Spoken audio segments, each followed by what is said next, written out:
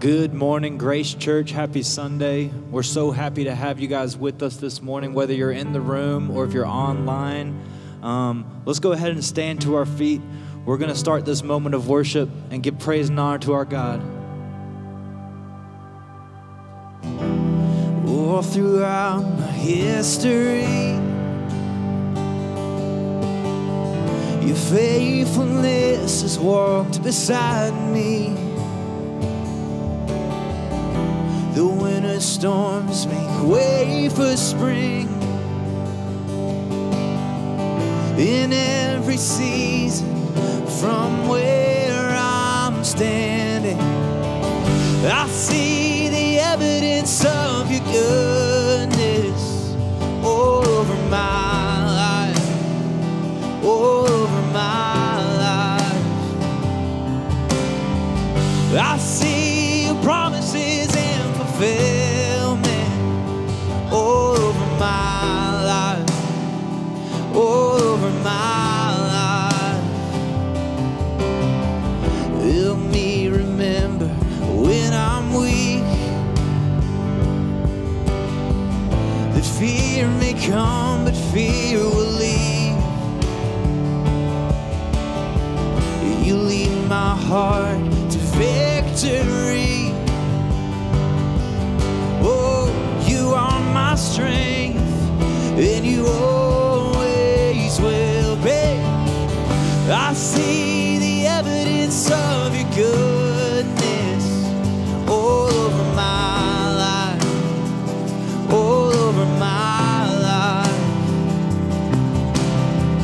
I see your promises and fulfillment all over my life, all over my life. See the cross, the empty grave, the evidence is endless. All my sin rolled away because of you, oh Jesus. See the cross, the empty grave, the evidence is endless. All my sin rolled away because of you, oh Jesus. Oh, I see the evidence of your goodness all over my life, all over my life.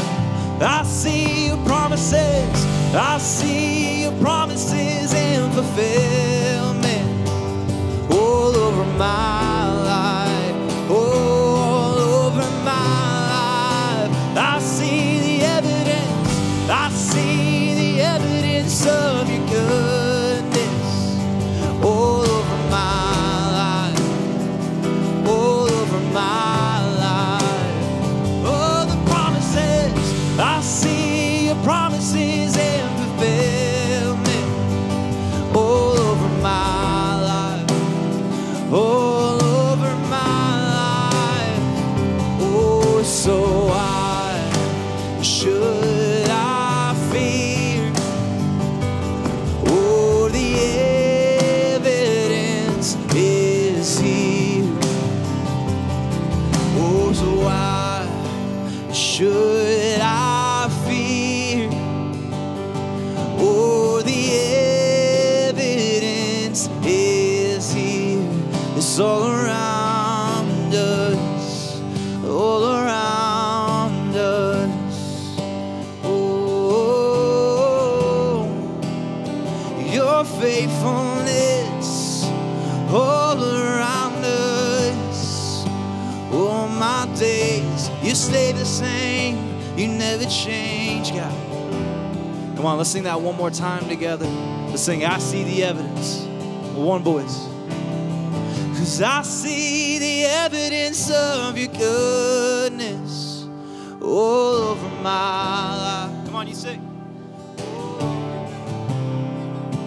I see the promises, I see your promises and fulfilled all over my life, all over my life. I see the evidence, come on. I see the evidence of your goodness all over my life, all over my life. Oh, the promises, I see your promises in fulfillment all over my life, all over my life. Church, if we see the evidence this morning, can we give him a shout of praise in this place? Can we thank you?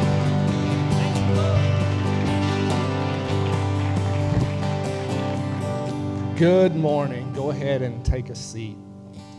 My name's Clayton Hunter. I'm a partner in ministry, and we're going to have an opportunity to show the evidence of God's goodness through us in our community. So the first announcement is for Family Promise. And if you've been here more than 2 Sundays, you know a little bit about Family Promise. And we have an opportunity this Saturday to participate. We set a goal of $1,000 to give towards Family Promise, and we are towards our goal, but we're a little bit short. So if you could prayerfully consider giving towards the Family Promise Derby race, we have the opportunity to bless families that are transitioning from homelessness to permanent housing. The second one is swag. And so some of y'all have heard about swag, and we have an opportunity for a service project on May the 8th coming up. And so for both of these announcements or any other questions about who we are at Grace, you can email info@gracefl.org. And so stand to your feet and greet your neighbors as we transition and we continue to see the evidence of God and worship here.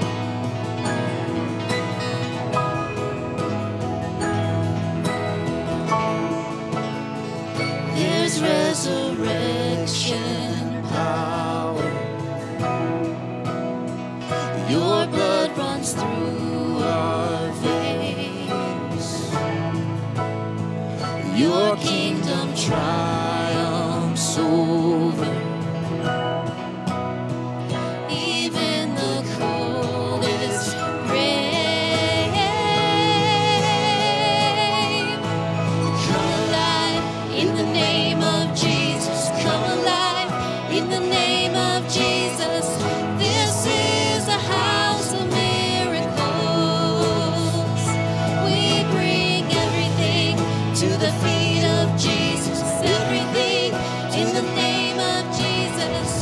This is a house of miracles. So come alive in the name of Jesus. Come alive in the name of Jesus. This is a house of miracles.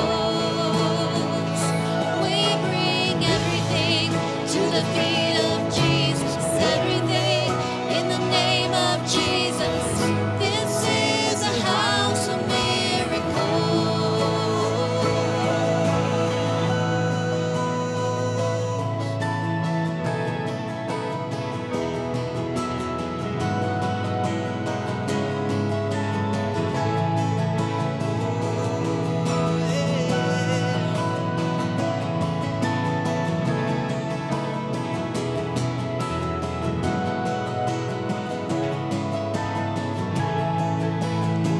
I still believe you're moving.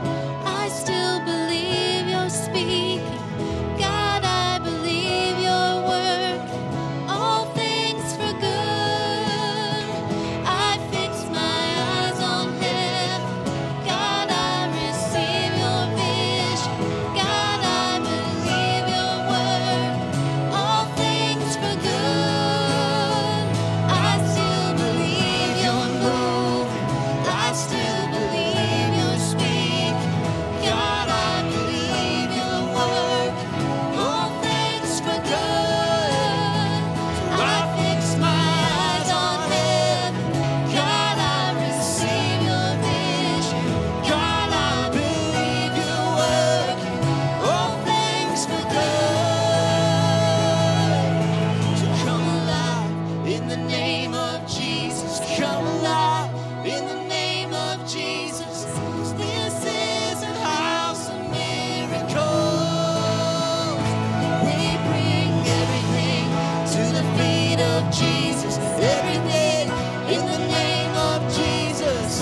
This is a house of miracles. Oh, so come alive in the name of Jesus. Come alive in the name of Jesus. This is a house of miracles. We bring everything to the feet of Jesus. Everything in the name of Jesus.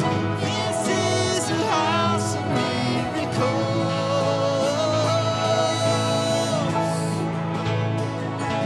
Oh,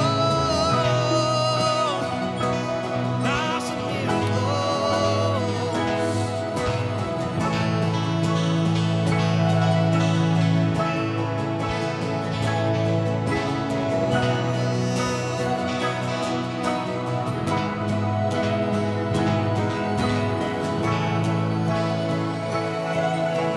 Come alive in the name of Jesus. Come alive in the name of Jesus. This is a house of miracles. We bring everything to the feet of Jesus. Everything in the name of Jesus. This is a house of miracles. Oh, come alive in the name of Jesus. Come alive in the name of Jesus. Oh, we bring everything to the feet of Jesus. Everything in the name of Jesus. This is a house of miracles. And I still believe you're moving. I still believe you're speaking. God, I believe your word. All things for good. I fix my eyes on heaven. God, I receive your vision. God, I believe your work. All things for good.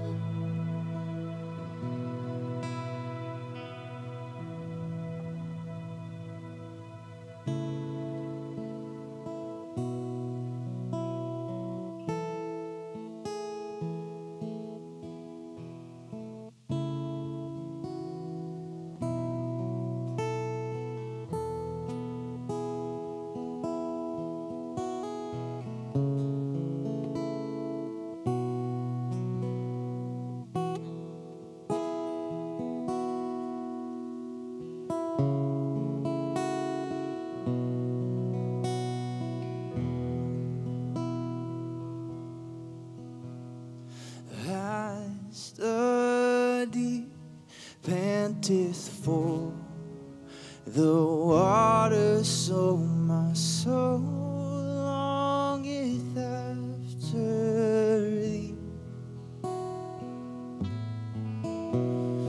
You alone are my heart's desire, and I long to worship. Let's sing that again. As the deer, so as the deer panteth for the water, so my soul longeth after thee. 'Cause you alone are my heart's desire, and I long to worship thee. Come on, one voice we sing. Oh, you alone are my strength, my shield. To you alone may my spirit yield. Oh, you alone are my heart's desire, and I long to worship thee. Oh, I long to worship thee, Jesus. You sing, you're my friend. 'Cause you're my friend, and you are my brother, even though you are a king. And I love you more than any other, so much more than anything. Come on, lift your voice. Oh, you alone are my strength, my shield. To you alone may my spirit yield. And you alone are my heart's desire, and I long to worship thee.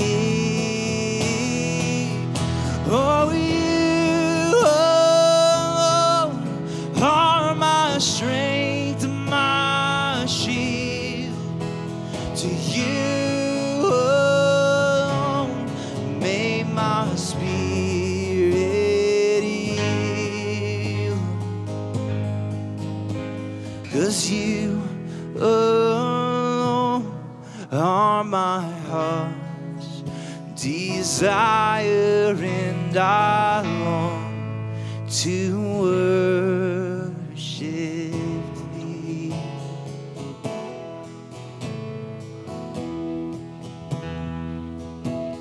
Oh, I long to worship thee, Jesus. Oh, my soul thirsts, my soul hungers for more of you, God. Oh, for more of you, God. Oh, and to worship you I live. To worship you I live to worship you. Oh yeah, and to worship you I live. To worship you I live to worship you. Oh, let's sing that together with one voice. To worship you I live. Oh, to worship you I live. To worship you I live to worship you. All my days I will praise you, and to worship you I live. To worship you I live to worship you. Oh, let's sing You Alone Are My Strength one more time. Oh, 'cause you are my strength, my shield. To you may my spirit yield. And you alone are my heart's desire, and I long to worship thee, and I long to worship thee. David sang that song in the Psalms where he says, as the hart or the deer panteth after the water, that's how intensely I long for you.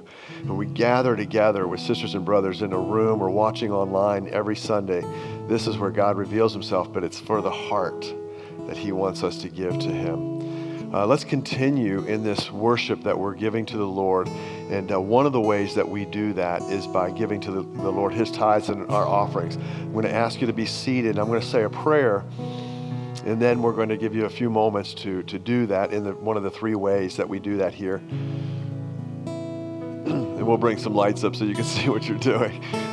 Just a moment.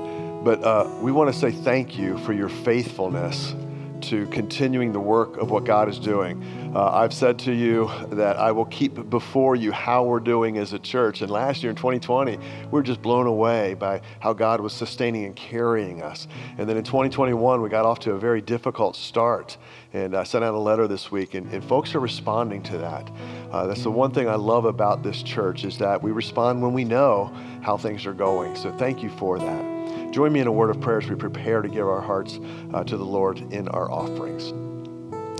Father, we do desire you. We long for you. We thank you for showing up and reaching us in that place, Lord, that nobody or nothing else can touch us. There's a place just for you. And Lord, there's a world that has not yet connected the dots, and they have not connected with you. And so we pray that through the giving of these tithes and these offerings, that you would use these in order to help us in creative ways and generous ways and sacrificial ways to get the message out through the work that this church is doing in this community and around the world. In Jesus' name we pray. Amen.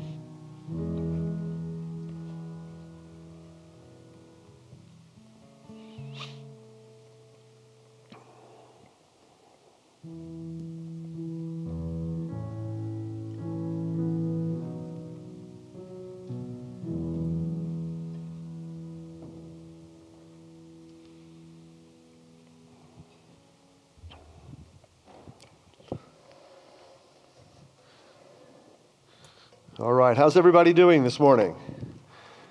My name's Rick Thompson. I'm the pastor here, one of the ministers, but we've got 500 ministers, and you're all a minister of the gospel. God is good all the time. I was reading this week from one of my favorite commentators and authors and pastors, Tom Wright, N.T. Wright. And he talked about a time when he was standing on some cliffs overlooking the ocean and saw this scene. We stood on the cliffs and watched as the mother birds swooped in from the sea with mouthfuls of fish. There must have been thousands below us, probably tens of thousands of young birds, all waiting eagerly, all screaming their peculiar cry. They were all jostling and pushing and falling over and scrambling about. Somehow, however, unerringly, the mothers picked out the single voice of their young chick.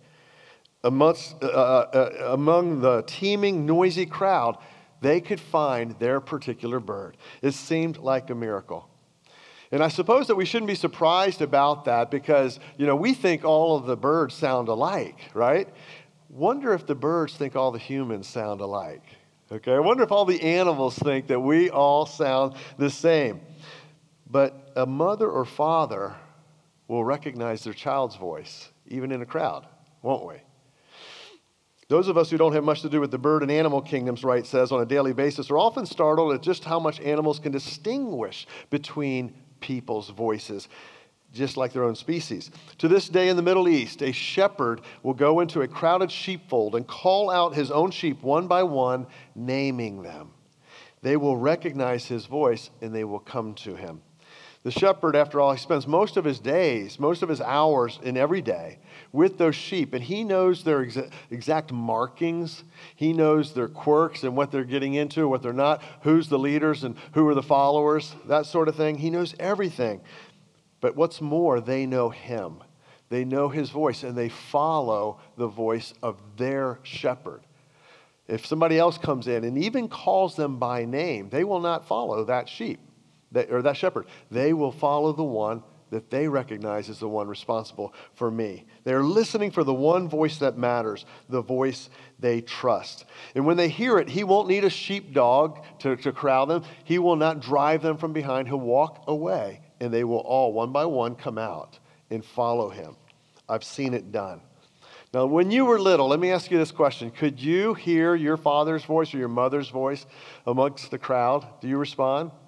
Did you respond? Or as a mother or father, do your children hear your voices? It's funny, I'll be at a picnic or something, and there's all kinds of families there, and you'll hear a kid say, "Dad," and about 14 heads turn, because we're all dad, right? But then you listen, and you're like, okay, that's not my kid. I know my kid's voice. Do you know Jesus' voice? Have you ever heard the Lord speak to you? How did he do it? How does God speak today? How does he speak to you so that you know that's his voice and that's not another voice? I know his voice when I hear it. Wouldn't it be fantastic to hear God's voice? Lord, should I take this job or that one? Oh, that's easy. I want you to take this job. Don't worry about that one. All right, thanks, God. Appreciate that. Should I marry this person or that person? And God tells us and he directs us and we know exactly. And some of you are thinking, well, I know exactly what I would ask him. What are the numbers for the Powerball this week? That would be fun, wouldn't it? Listen, hearing the voice of God is not something that would just be cool or fantastic or pretty neat. It's actually critical. It's mission critical. It's life crucial for those of us who follow Christ as our Lord and our Savior. It's something Jesus does for us. He trains us to discern the voice of God in our lives. Back before the crucifixion, back before the resurrection that we're celebrating and we're walking in these days, way back in John chapter 10, Jesus speaks to them, and he uses the same analogy that N.T. Wright said about the birds and the sheep. It's in John 10, 1 through 4, and then also verse 27. Jesus said, "Truly I tell you, anyone who doesn't enter the sheep pen by the gate but climbs in some other way, well, that's a thief. That's a robber. You can understand that. The one who enters by the gate is the shepherd of the sheep. The gatekeeper opens it for him, and the sheep hear his voice. He calls his own sheep by name and leads them out. When he has brought out all his own outside, he goes ahead of them. The sheep follow him because they know his voice." And then in verse 27, he says this, "My sheep hear my voice. I know them, and they follow me." So what does the voice of the Lord sound like in your experience? Just take a moment to think about. Here was a time when I knew that God got my attention. He called me by name, or he spoke something that only God, I knew it was only God. You've heard God speak your name, or at least get your attention. I have a friend from, a couple churches ago, John. I'll just use his first name. And John's testimony of how he came to faith in Christ was at a very dark time in his life. John had gotten hooked on narcotics and then was dealing with some really shady characters to get his hands on this kind of stuff, and things were going bad in his life. It got so bad that he found himself down in Palm Beach County on an overpass over the turnpike, and he was going to end it right there and then. And as he stepped across to get position, he heard John. And he did this for a second, and he heard it again, John. He looked around, and there was nobody there. And he knew that God had something for him. So he stepped back, and he just wept. And he wept. And his testimony goes on to show how then he went from there to talking to people who knew that they were Christians, and he got his life together with the Lord. But it's traced to God using his name to speak to him. It's not always your name spoken. It's your attention arrested that I'm getting at here. So how has God spoken to you? How has he woken you up from a stupor when you've been in your own mind, your own agenda, your own world, and then something rattles in the Lord, he's there, and you're like, oh, okay, this is bigger than what I've been doing. Maybe you've been preoccupied of missing his presence that he's offering to you. We sang that song, as the deer panteth for the water, so my soul yearneth after thee, or longeth after thee. Is that where you are? And you're in a worship experience, you're like, no, it's not, but it used to be. And so he's getting your attention in those moments. Richard Foster is the guy that wrote Celebration of Discipline back in, I think, the 70s or the 80s. But he says in another work, he says, the heart of God is an open wound of love. He aches over our distance and preoccupation. He mourns that we do not draw near to him. He grieves that we have forgotten him. He weeps over our obsession with muchness and manyness, the pursuit of more. He longs for our presence. Imagine that. God longs for your presence. I've always been taught to long for his presence, that we should, desire nothing more than God, to love the Lord your God with all your heart, soul, strength, and mind, as Jesus taught us. But to think that God desires my presence, desires your attention, that's a powerful picture. God wants to open your eyes to his presence because you need it and he desires it. You need to know God is there, that he hasn't forsaken you, but he desires to spend time with you and with me, to be with you. And often it's things like our grief that blinds us, or our busyness that preoccupies us so that we're not listening, we're not looking for the presence of God. So now, Jesus rises from the dead. Here we are in this time period between the resurrection, Easter Sunday, and Pentecost, which is coming in May. These 50 days, and in 40 of them, Jesus is appearing to various people, the different disciples who had followed him. And he's confirming the things that he had told them that the scriptures had mentioned, but they kind of were lost on these disciples until it actually happened. So when he rose from the dead Easter morning, there were several people who encountered him. One was one of the women that had encountered and followed Jesus. Her name was Mary Magdalene. In John's Gospel, chapter 20, and if you've got your Bible, I invite you to turn there. We're just going to look at the verses 11 to 16. John 20, 11 to 16. It's the morning of Resurrection Sunday, Easter morning. Mary stood outside the tomb crying. As she was crying, she stooped to look into the tomb, and she saw two angels in white sitting where Jesus' body had been lying, one at the head and the other at the feet. And they said to her, "Woman, why are you crying?" "Because they've taken my Lord," she told them, "and I don't know where they've put him." Having said this, she turned around and saw Jesus standing there, but she did not know it was Jesus.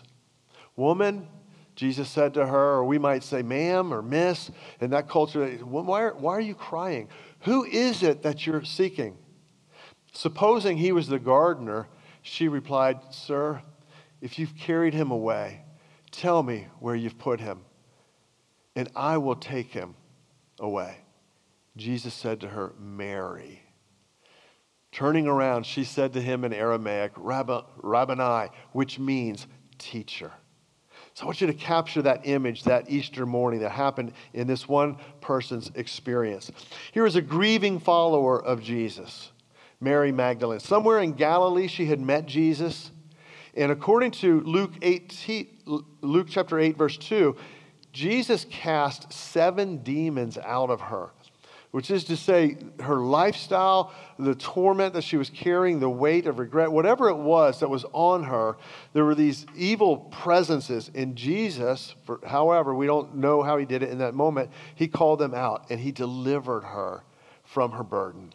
And she was a free woman. She loved Jesus. And so she joined the band of disciples and followed Jesus wherever he went, ending up at Jerusalem at the foot of the cross when all the other disciples had fled.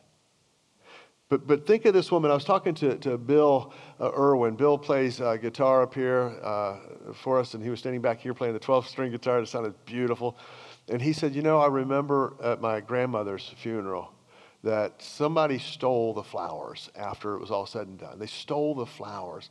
And how that just offended and hurt us, that somebody would violate us in that sacred time.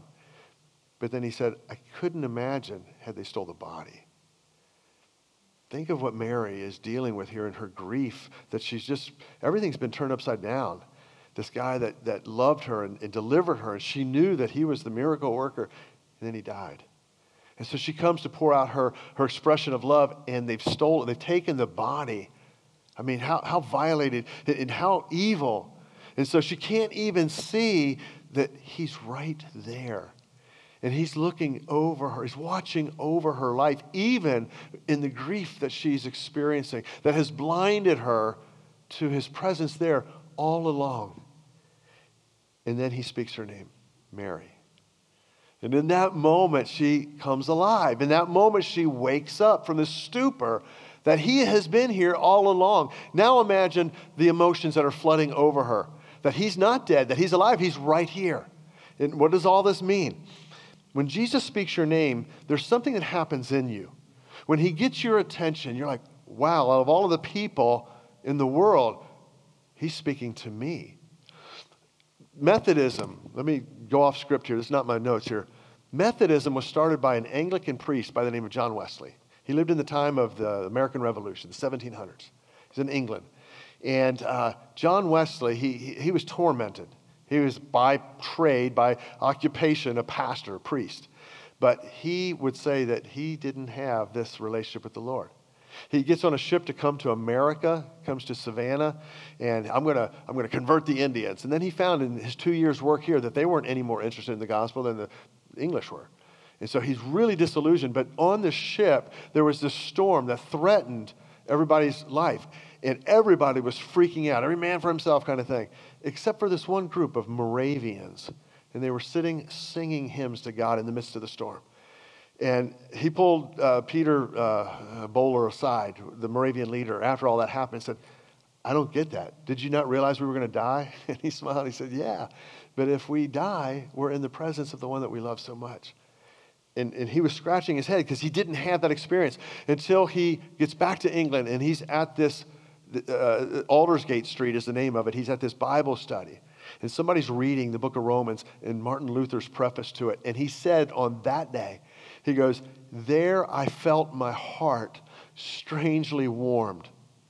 Because this gospel that I had been preaching for all people, that God loves you and sent his son, that whoever believes, I believed in that moment that he sent his son for me, even me. And it's like everything else gets out of focus, and the one thing is that God is looking at you. And God knows your name. He knows your story. He knows you're grieving there at the tomb where this is so final. Death it takes the people away, and he's watching, and he speaks your name, Mary. Wow, that's when something happens. When you respond in obedience, you are following the shepherd who calls his sheep by name. This is where the Christian life is lived. This is the picture of it. Not knowing all the right stuff, not having your devotions in the scriptures, all of that's a part of it, that's good. But it's walking day by day, listening for his voice, for him to guide you, for him to prompt you, for him to comfort and encourage you. Let's take a look at a passage where a young man in Scripture learns to hear God's voice. He's being trained to hear the voice of God so that we can learn some things about what it means to learn to hear the voice of God. So go back in the Old Testament to 1 Samuel. And as you're looking in 1 Samuel chapter 3, we're going to read from chapter 3. Let me set up the scene here. There's a woman who's married to a man. The man's a priest. And once every so many years, he gets the lottery that takes him in. They're all in the system, the lottery system, where they show up, and they are the ones who conduct the services in the temple. And so it's his turn to do that. And while he's doing his thing, she's outside the tabernacle. She's praying to God because she can't have a child. And as a mother, it's in your heart. For a lot of women, it's in your heart. I want nothing more than to have a child. And when you can't, the frustration, wow, this is just not fair. It's unfair, and the longing that goes unmet, it can be unbearable. And so she's on her knees outside the tabernacle. The priest, Eli, is sitting right there. And she, as she is praying, she's not making any noise. She's just moving her lips. And he mistakes her for being a drunk woman. And he tries to run her off. How long will you love that wine of yours? Get it out of your system and get away from here. And she goes, oh, no. My heart is broken within me. I want a child more than anything. And I promise the Lord that if he will grant me my heart's content, my heart's desire, I will give the child back to him. I will dedicate my child to the Lord. And so then he realizes, oh, okay. So Eli says to the woman, go, may it be done to you according to your prayer. And within a year, she has a baby. What a year. You know, she gets pregnant. She couldn't have him. And here it is. And so she has this child. And so she nurses that baby. She raises that baby until the child weans. And that culture, I looked it up, is between 3 and 5 years old. You're nursing your baby, okay? 3 and 5 years old. Some of you can't imagine that. I'm not going to talk about my family because we've nursed our kids for a long time. But in any case, here's the deal. She has the baby weaned, 3 years old, 4 years old, 5 years old. She takes the child to Jerusalem and gives the child, not just dedicates, and I'm going to pray a dedication and then take my child back home. She gives the child to Eli the priest, says, raise my boy here in the tabernacle. I will bring him clothes. I will visit him, but I promised the Lord that he would raise him. So this is this child. His name is Samuel. According to the Jewish interpreters of all of this and the other scriptures that they have, or the other writings that they have, Samuel's about 12 years old when this happens here. Now Samuel did not yet know the Lord. 1 Samuel 3:7. The word of the Lord had not yet been revealed to him. So the Lord had been speaking to him. He's laying down in bed at night, and he hears his name, Samuel. So he gets up and he goes to Eli the priest. He says, here I am. You called me. He goes, I didn't call you. Go back to bed, son. And so, all right. So he goes back to bed second time. And so here he goes, this happened. And on the third time, the Lord called Samuel. And Samuel got up and went to Eli and said, here I am. You called me. Then Eli realized it was the Lord calling the boy. The Lord was speaking his name. So Eli prepared him. He told Samuel, go and lie down. And if he calls you, say these words. Speak, Lord, for your servant is listening. Speak, Lord, for your servant is listening. Position yourself to receive what he has for you. So Samuel went and lay down in his place. The Lord came and stood there. He had been there all along, but now he reveals himself to Samuel, calling, as at the other times, Samuel, Samuel. Then Samuel said, speak, for your servant is listening. Now, we're not going to get into what he had to say. It was a word for Eli. Eli had been a wicked priest. His sons had been unruly. They'd done all kinds of profane things. And so God had said, this is the end of his line. I'm going to bring that to a close. But he revealed that to Samuel in the dream or in the vision. From this passage, we learn some things about hearing the voice of God. I want to unpack some of these things, okay? The first thing, and you might want to write these things down. This is helpful. This is not exhaustive, but just from this passage, I'm going to draw out some things that God teaches us about hearing the voice of God, which is mission critical. It's life crucial. Hearing the voice of God, first of all, it's personal. Write that down. Hearing the voice of God, it's personal. Samuel. He's calling my name. Moses, take off your sandals, for the ground you're standing on is holy ground. Saul, why are you persecuting me? Mary. Charles Stanley Some of you love listening to Charles Stanley. He's a teacher. I love this guy. He says, if you read the Word of God only as a narrative and you sort of exclude yourself from the environment, you're just talking about something that happened years ago, you'll miss God's personal message in your life. So read asking this question, God, what are you saying to me? Every time you read the scriptures, every time you come devotionally or in study or listening in a time like this, ask God, you have a word for me. There's a general truth that you're teaching me, and that's awesome, that's great, but why am I hearing this now? God is person. You are person. You are made in the image of God, and he connects us person to person with us. It's different than the way he talks to the birds or to the dogs, to the trees, the rocks, the hills, the water. To you and me, he speaks. He speaks a word so that we will hear.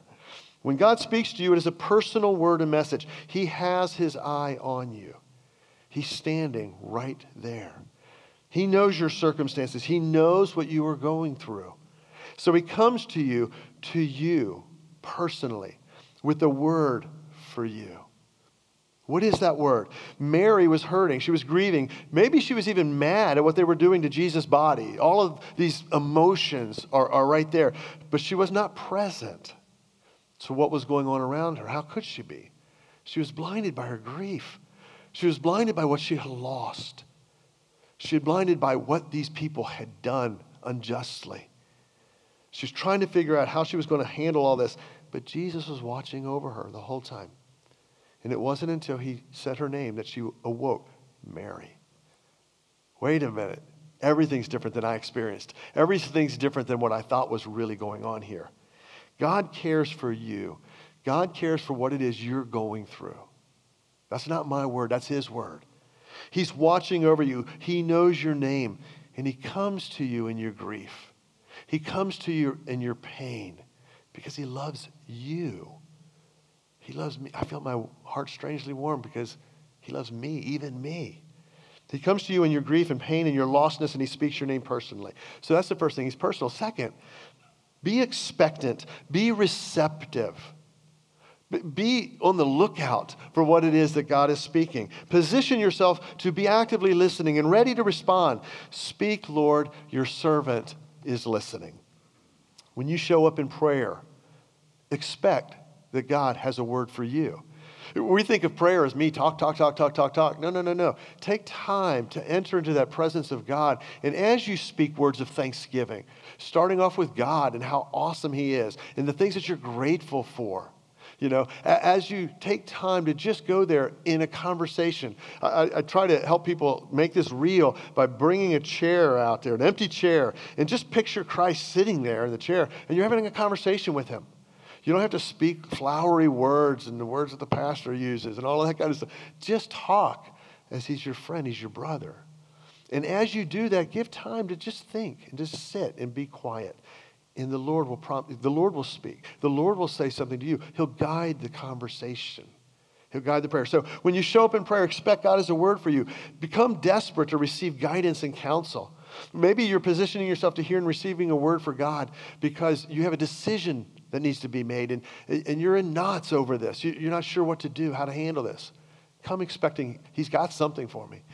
Or when you show up to church to worship on a Sunday morning, for example, come expecting a word from God.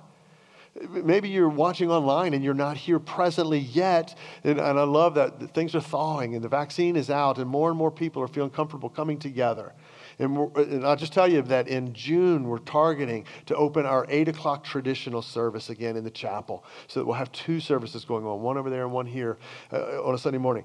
But when you come expecting that God's got a word. He's going to speak to me so that when you leave, you can say not just, hey, that was a great teaching or something I'll log away, but you'll ask yourself the question, God, what was it that you want me to take? Because you have something for me today. What if every time you came to worship, you expected God is going to speak? If we just go through the motions, if we just go through the rote prayers and the rote worship and the routines that we've always followed, what are the odds of hearing God? Probably very slim. But if we prepare ourselves as the boy Samuel did, that when God shows up, you say, hey, I'm ready to hear, speak, I'm listening. And just by the way, that word listening doesn't mean I'm just listening to hear what you say. To say that I'm listening means I'm listening. You got my attention. You want me to jump? How high? because I'm obeying what it is that you're calling me to do. In Jeremiah 29, one of my favorite passages of Scripture, the prophet Jeremiah, he's facing all these false prophets. And he's looking at his people that are they're listening to these people who are telling them what they want to hear. It's almost like these people are like politicians. Put their finger in the air, see which way the wind is blowing, and say, hey, God's over here. We're going this way. And so they're listening to the people to dictate what they say. And they'll say things like, I had this dream. Okay, come listen to my dream. I think God's in this. And God's up there just angry. So in Jeremiah 29:18, he says, for who has stood in the counsel of the Lord to see and hear his word? Who has paid attention to his word and obeyed? If they had really stood in my counsel, they would have enabled my people to hear my words. They would have turned them from their evil ways and their evil deeds. That's a word to the prophets of God's people, given to speak to his people. It's a word that I take very seriously as a pastor, as a shepherd. That I don't stand here and waste the time of people by just babbling. But God, you've got a word this Sunday. What is that word? I need to hear that word so that I can be faithful to give that word, because that's what you're connecting with in the hearts of your people. To stand in God's counsel so I can hear what he's saying and speak it to his people. What if every time you open the scriptures? What if every time you knelt in prayer? What if every time you lifted your voices and your hands in worship, you said, God, I'm here in your counsel. Speak. Your servant is listening. This is why it's important we start with God, what God is doing, and not just with where we are. It's okay to be hurting. It's okay to be confused and confounded and to be busy and preoccupied, but we've got to stop and take a deep breath and be still and know that I am God. God is at work. He's on mission. He has a plan he's working out. And when we listen in on what God is doing, we receive instructions. We receive guidance. We start to get perspective. And our eyes are lifted like Mary. Wow, he's alive. What does this mean? Be expectant and receptive to hear the voice of God. The third thing, hearing the voice of God, it's specific. God doesn't speak in generalities. He speaks specifically, a word that you or I need to hear. He brings a specific word of what he's doing or what he's wanting to do, what his plans are. And he calls you and me into those plans. He reveals, he opens our eyes to see what it is that God is up to. God revealed to Samuel a specific message about Eli the priest and his family. That this is the end of the line for Eli. Strike three and he's out. I mean, I've warned him, and he's just not responding. And so I'm going to take the priesthood away from Eli and give it to somebody else. That was a word that he gave to Samuel. When God speaks to you, it's not just mumbo jumbo. So you can tell people, I heard God speak, or I had this dream. I think God was in it. It's often an answer to your prayers. You've been asking God to help you in your finances. You've been asking God to help you in your relationship with your child or with your spouse. You've been asking God at your job. And so God, when he speaks, he has an answer for your prayers. It's sometimes a word revealing his plans about what he's doing and something he wants you to know and to act on. I remember very vividly a time in my life when there were people in my circle who were turning on me. At first you don't see it and you don't understand it. You don't experience that. If that's not what you're used to, you're like, what's going on here? And then, there were not a few people that were turning on me. And so my first question is, God, is this me? Am I doing something that... And God every morning took me to scriptures. I wasn't seeking these out. He took me to scriptures that talked about my enemies. Talked about that there are enemies. That there are people who will stand against you. And there are people who stand against God. And then sometimes he's saying, like he said to Isaiah, don't be discouraged. They're not mad at you. They're mad at me. But you represent me.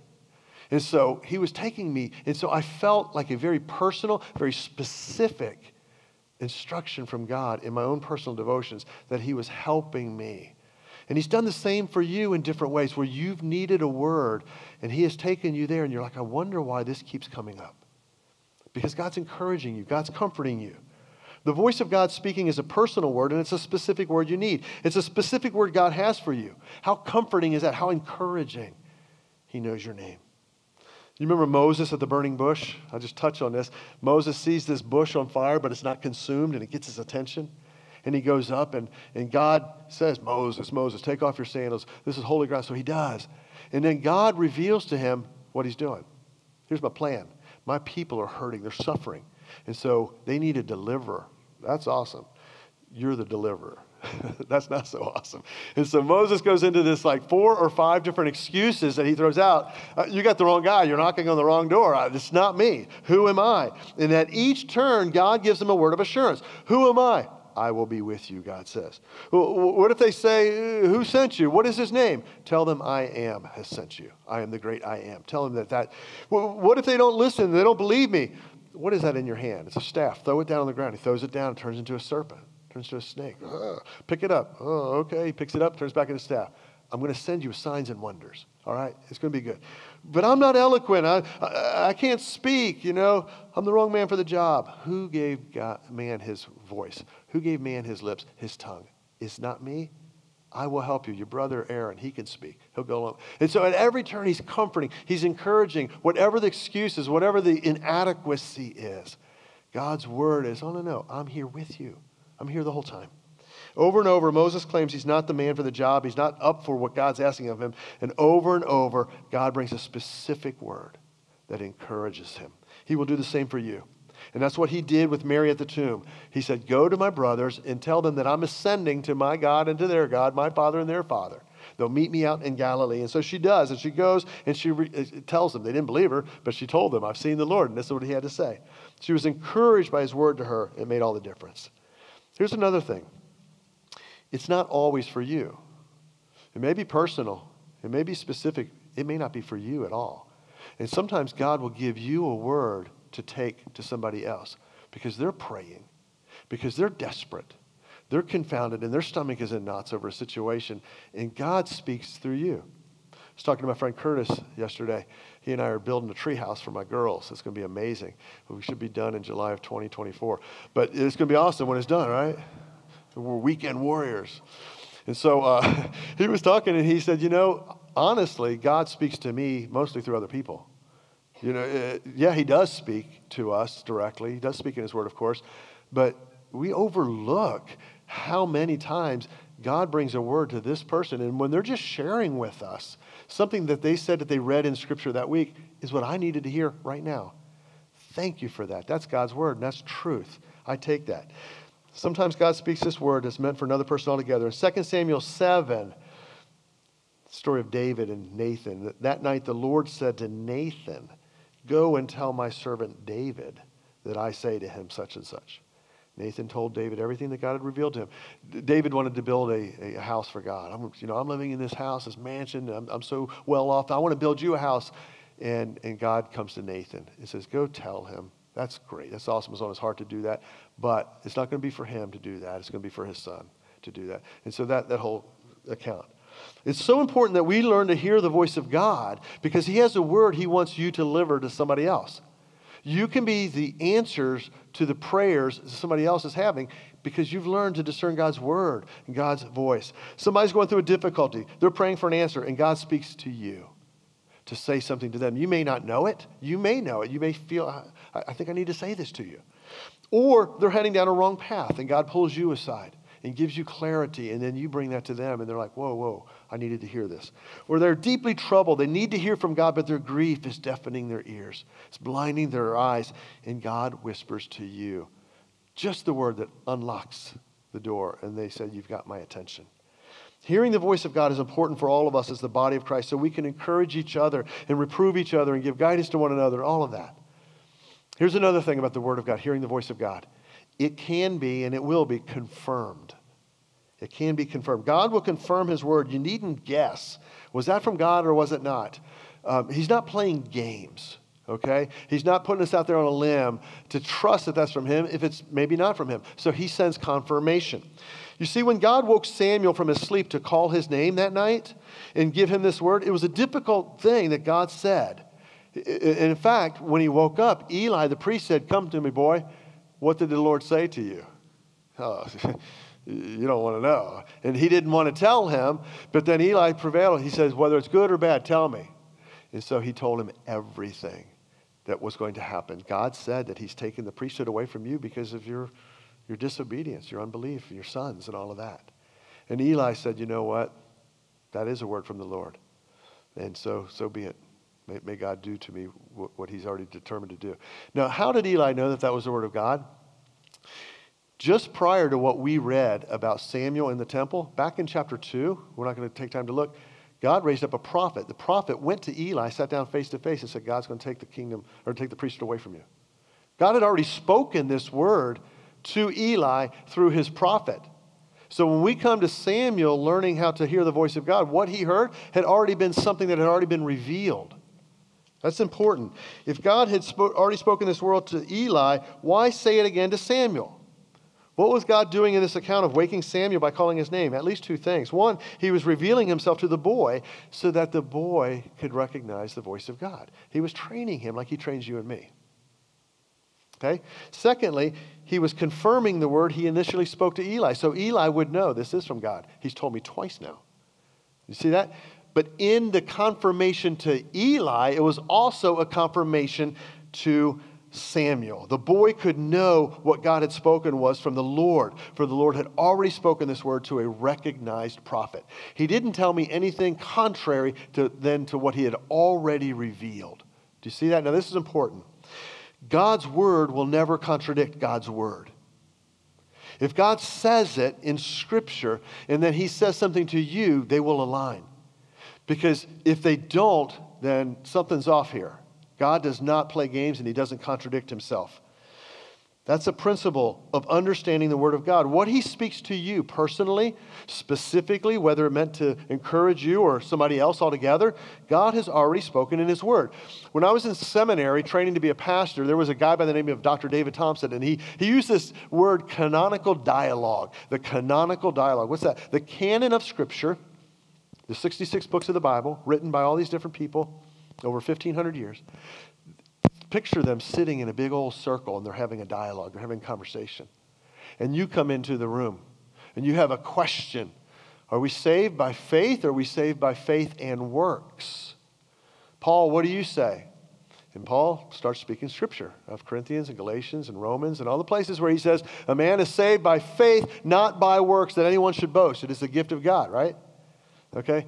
But hang on a second. James, what do you have to say about this? James says, if your faith has no works, it's dead faith and you're lost.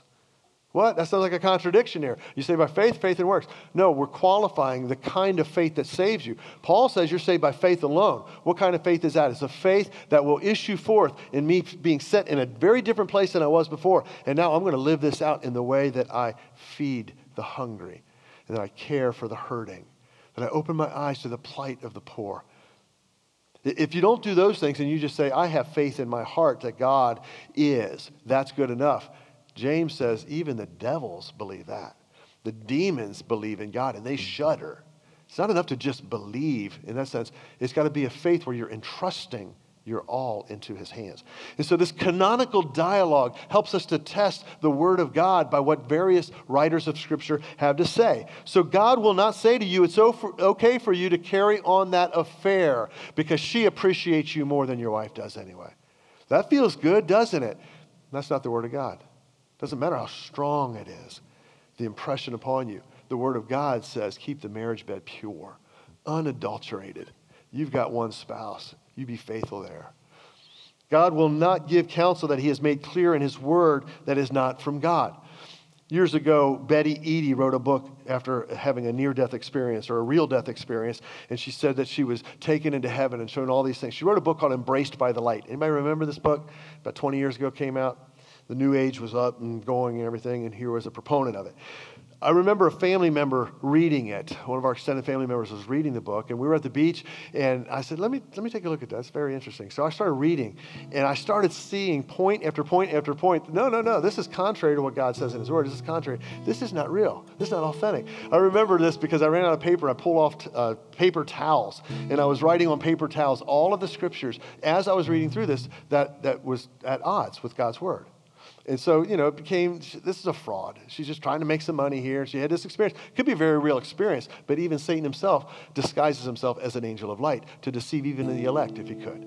All right? And so I'm reading this and I'm seeing this. And a friend of mine, I was sharing this story, this pastor friend of mine in St. Petersburg, and he said, you know what? The FBI, this reminds me, the FBI, when they study counterfeit currency, You know what they don't do? They don't study all the different counterfeit currencies out there. I mean, they do. They want to be aware of what's out there. But they don't spend their time trying to look, because it's always changing. People are coming up with new techniques and new markings, new this. What they do spend most of their time is looking at the real thing. And under a microscope or a magnifying glass, they look at a $5 bill, a $20 bill, a $100 bill, or whatever it is. Who cares about counterfeiting a $5 bill? $100 bill, $1,000 bill, right? And they know that so well that when they see the false, it just stands out as, this isn't real. This doesn't measure up. And that's what God's word is like. He has revealed it. He will confirm it in his word. In John 6:63, it says, it is the Spirit that gives life. The flesh doesn't give life. The words that I told you are spirit, and they give life. When Jesus spoke Mary's name, it woke her from her stupor to recognize the Lord of life. The resurrected Lord of life was with her. He was carrying out a mission. It was the mission of God. He was carrying out plans that he had already made clear in his word. That's what the resurrected Lord does. He wakes you up. He brings us alive so that we can hear his voice. We need to hear his voice. So I wonder what God is speaking to you today. Not just in this morning, but in this season of your life. What is God speaking to you? Is it a specific word? Is it a personal word? Are you positioning yourself? I'm ready to hear this, Lord. I've got nowhere else to turn.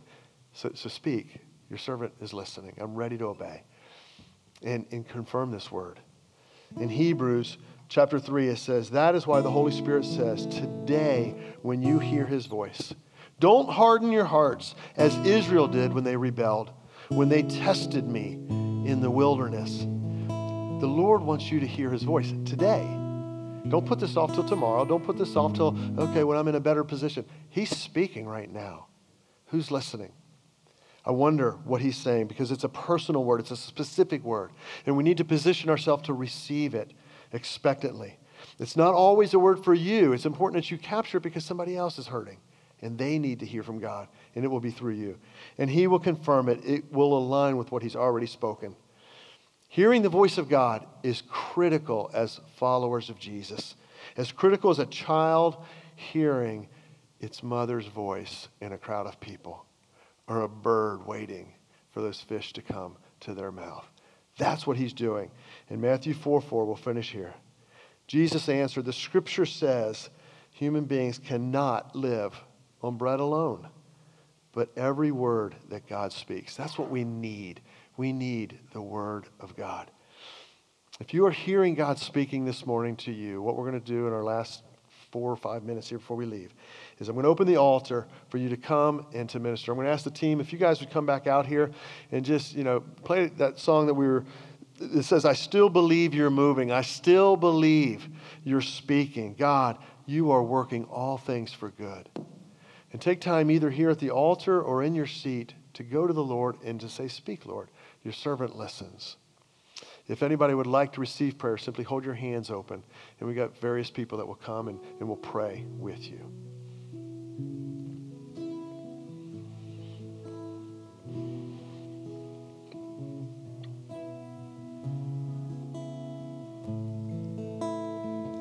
I still believe your move. I still believe your speak. God, I believe your work. All things for good. I fix my eyes on heaven. God, I receive your vision. God, I believe your work. All things for good. I still believe your move. I still believe your speak. God, I believe your work. All things for good. I fix my eyes on him. God, I receive your vision. God, I believe your work. All things for good. I still believe your move. I still believe your speak. God, I believe your work. All things for good. I fix my eyes on him. God, I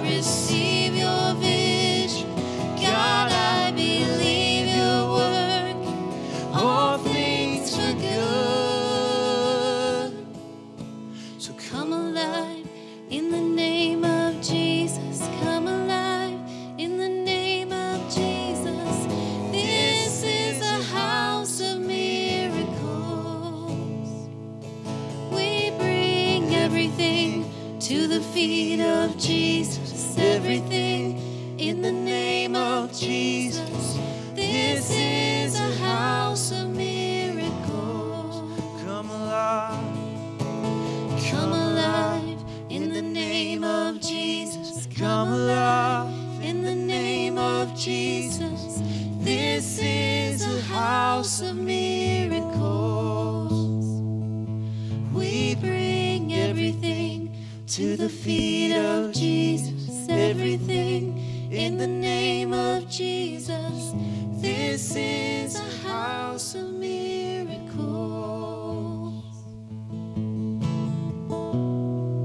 Wow, miracles. They're all around us if we'll just look. And so as we transition and close out here, I just want to bring a few more announcements to you. The first one is Partners in Ministry. That class starts tonight. If you want to sign up, you can sign out at the information desk as you leave. And I just think about that class and how it impacted me. It anchored me here, gave me an understanding of what our purpose and plan is as a body of grace. The last one is this is Guys Night. And if you remember a few months ago, we had Girls Night for our Grace Student Ministry. So 6 o'clock, the girls are going to be serving the guys, but we need folks to help transform this room so that we can be ready. So receive this benediction. Father, thank you. Thank you that the power of the living and resurrected Christ lives in us. And so may we be obedient to be like Samuel and say, speak, for your servant is listening. And I pray that before everyone tonight lays their head on that pillow, that they hear your voice. And it may be through people around them. It may be divine appointments. But just give us the obedience to go forth to do the miracles you've called us to. For it's in Christ's name I pray. Amen.